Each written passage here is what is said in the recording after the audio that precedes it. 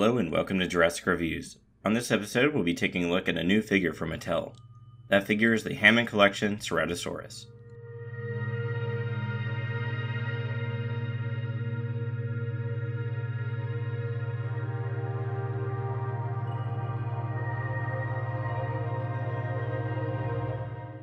Before we begin, here's a look at the box it comes in. Here's the front. Here's the sides. Just love seeing that Jurassic Park 3 logo.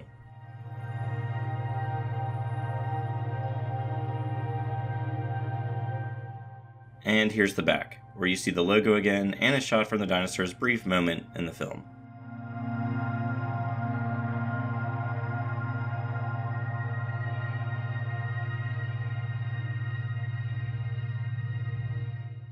This Ceratosaurus stands about 6 inches tall and is 13 inches long when in a neutral pose. As mentioned before, this is part of the Hammond collection, so it has better detail, better paint, and articulation than the standard line, which also has a Ceratosaurus that has had a few repaints. I think this figure is vastly superior to that one, and right up there with the Hammond collection T-Rex as one of the best figures Mattel has released so far.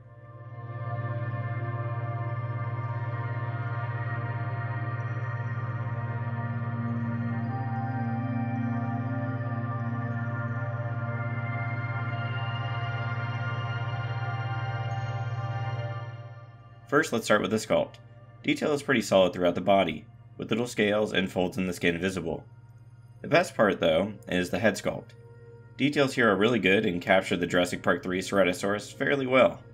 It just has a lot of character to it, and looks good in just about every angle. I also want to point out this figure might have slightly larger feet, but it doesn't bother me as much as some of the other Mattel figures for some reason. I don't think these are too big.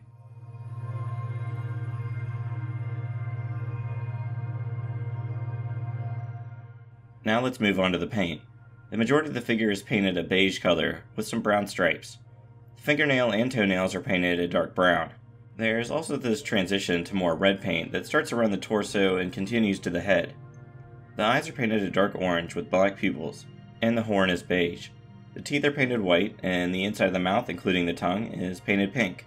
I think it's a pretty good paint job, and it looks close enough for me to its movie counterpart.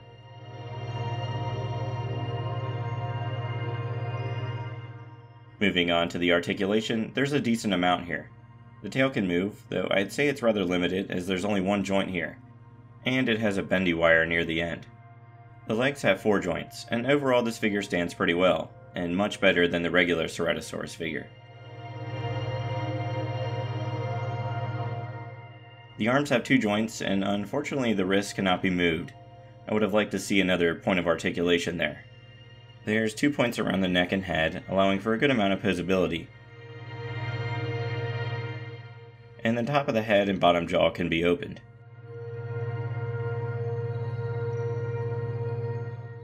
Before I give my rating for this figure, here's a comparison with other figures. Here it is with a Kenner 4-inch human and a Mattel 3 3/4 scale human.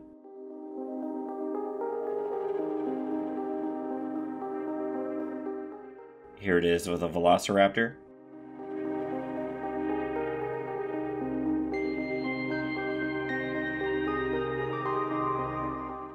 Here it is with a Baryonyx.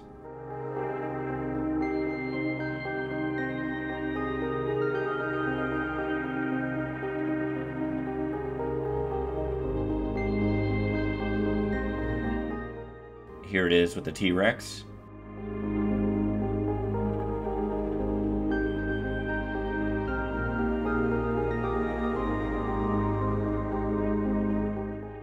And finally, here it is with an Apatosaurus.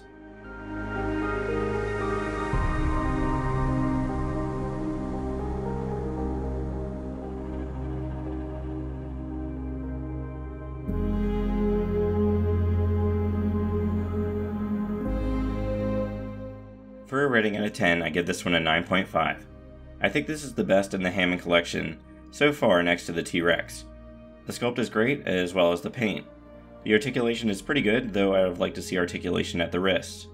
Compared to the Raptor and the T-Rex in this collection, I don't think the feet are as oversized as those. I think this is a pretty solid representation of the Jurassic Park 3 Ceratosaurus. and if you're collecting this line, you should definitely pick it up. I recommend it.